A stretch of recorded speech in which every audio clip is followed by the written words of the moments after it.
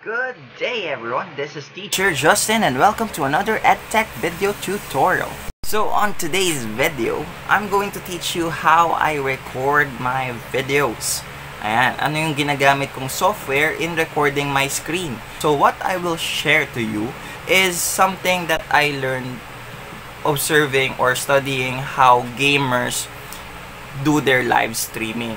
So, ang ginawa ko lang is I applied what software they are using and convert it to how will I use it sa teaching, diba? And how will I use it sa pagtuturo sa dito sa YouTube channel ko. So, we're going to use an application called OBS. Ayan, sa OBS tayo. OBS Studio. It's a free software that you can use and download where if you're going to record or stream live sa mga social media. Pero since we are going to record, I'm going to teach you how to record yourself, your whole screen, your PowerPoint presentation using OBS. But before we proceed to our video, please do not forget to click the subscribe button and click the notification bell button in order for you to be updated whenever I uploaded new content. So on to our video. Okay, so hello everyone. Saan ida-download or i-install ang ating OBS Studio? So, first we go to our Google Chrome or any web browser. Tapos type natin OBS Studio. OBS Studio. Ayan. Okay. Tapos, ayan, yung unang-unang. Ayan, OBS project.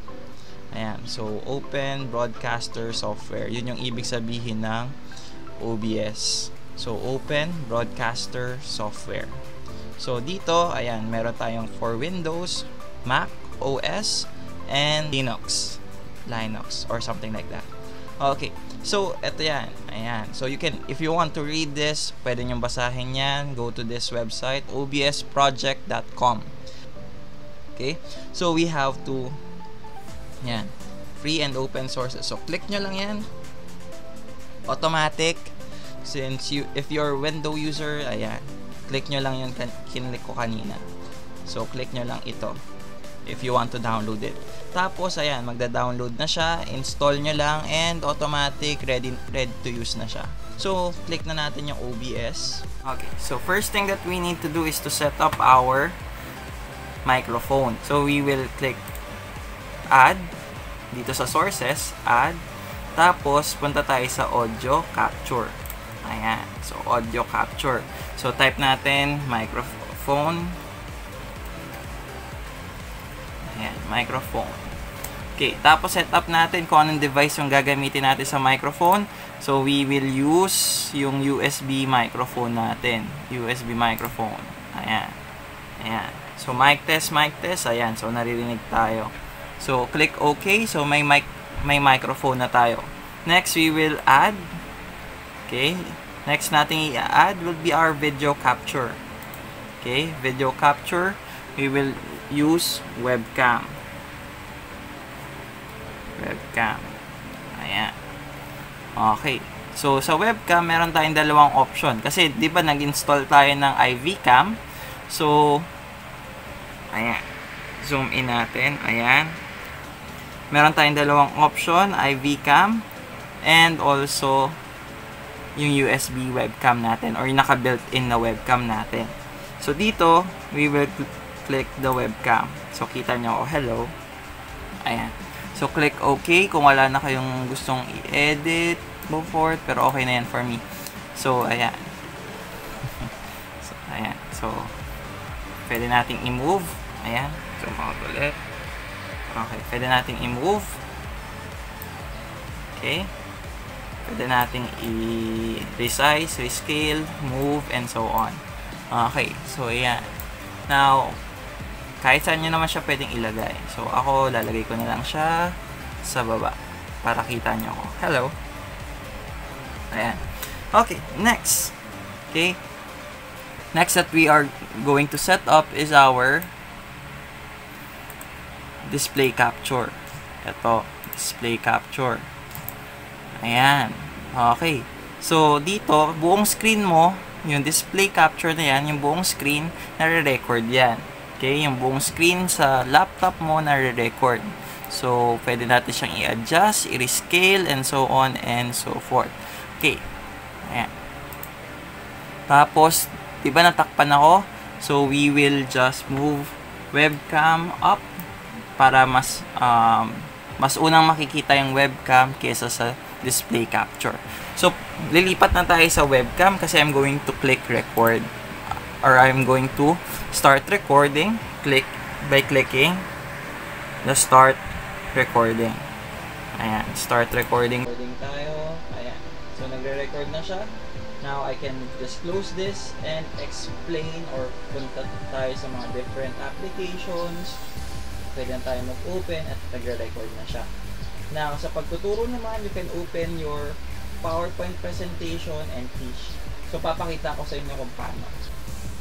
Ayan. So, going back, ayan. So, I'm going to now teach you kung paano ko isa-set up yung aking PowerPoint presentation. Now, we're back to OBS. So, nakikita nyo ngayon yung screen ko. Ayan. I will open this. Ayan. Currently, nare-record. Nakikita nyo kung paano ko ginagawa. Ayan. So, I'm going to open. Nakikita nyo na. Tapos, I'm going to project this. And now, I can teach. Okay? So, automatic. Nakikita nyo ko. Titingin lang ako sa camera. Tapos, ayan. Click lang tayo ng click. Now, okay. Ito lang yung makikita natin. Siyempre, since isa lang yung screen natin, hindi natin makikita yung record. Ito yung makikita natin. So, naka-on yung webcam.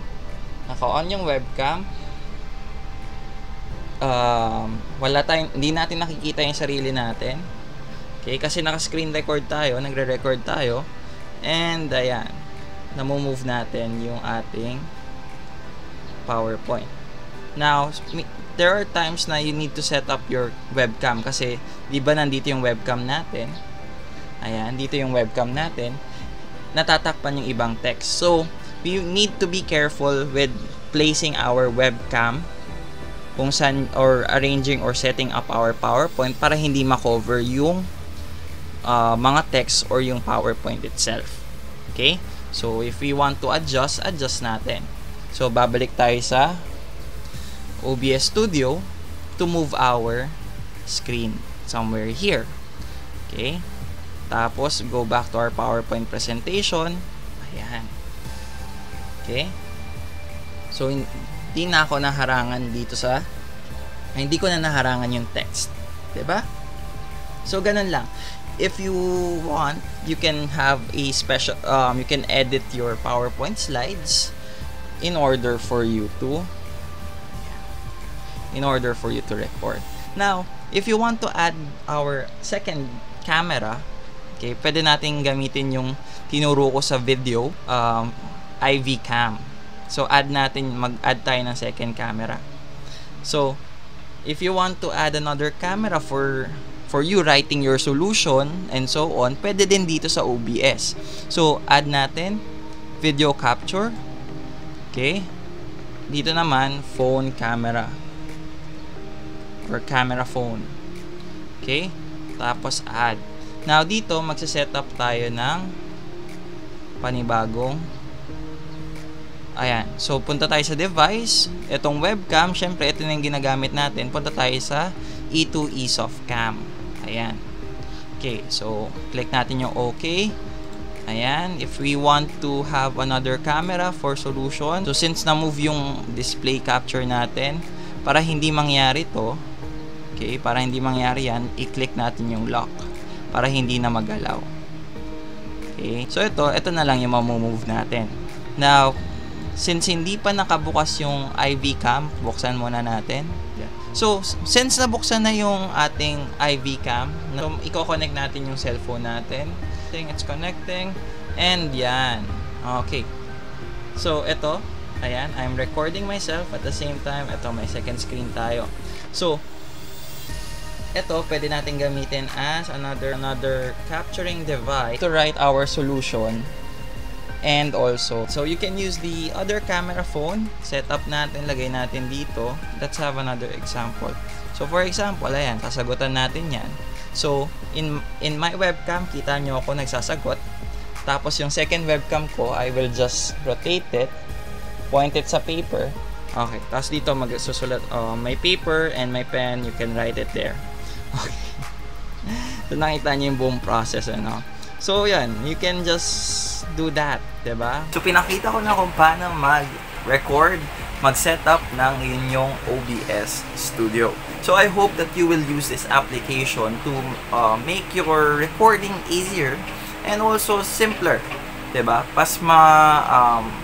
Mas madali siyang mag-record, mas maganda at mas malinaw kaysa sa ibang mga screen recording application na na-encounter ko. So far, OBS for me is very useful in recording the screen and also yan, setting up your arrangement. Pwede tayong maglagay ng camera, mag-insert ng audio, and pwede rin tayong magpakita or maglagay ng audio sa PowerPoint presentation natin. So if you want to have your effects in your video, I suggest that you record using OBS Studios. And that's it for today. If you like this video, give it a thumbs up. If you have any comments, suggestions, recommendations, questions, please comment down below. Share this video to your fellow co-teachers or a friend. Subscribe, and for more videos like this, please check out my channel, Teacher Justin. Again, I'm Teacher Justin. Goodbye, God bless, and stay safe. See you on my next video, everyone. Peace.